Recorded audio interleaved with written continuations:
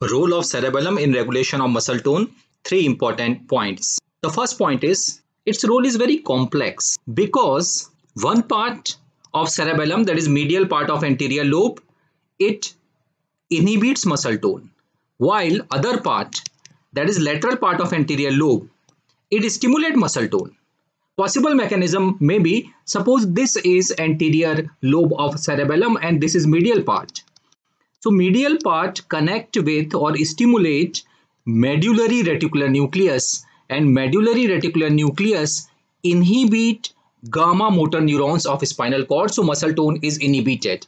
While this is lateral lobe of cerebellum and this stimulate pontine reticular nucleus. Pontine reticular nucleus in turn stimulate gamma motor neurons in spinal cord, so muscle tone is stimulated.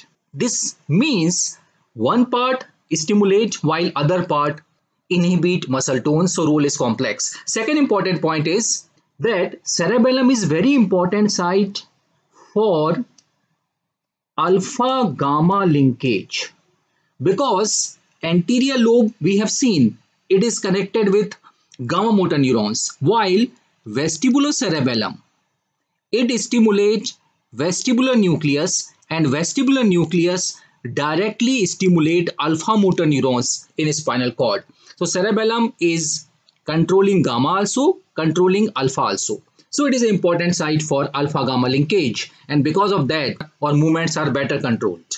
Third important point is that in human being, if total cerebellum is removed in humans, there is hypotonia. Although one part is stimulating, other part is inhibiting, but we can assume that in human being possibly lateral part is more developed.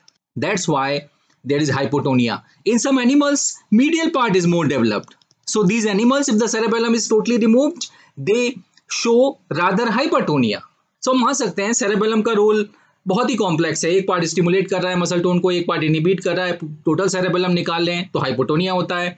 काफी हद तक हमारे कुछ रिश्तों की तरह है, बहुत कॉम्प्लेक्स और बहुत अजीब, ऐसा रोल है. कितनी अजीब रिश्ते हैं यहाँ पे,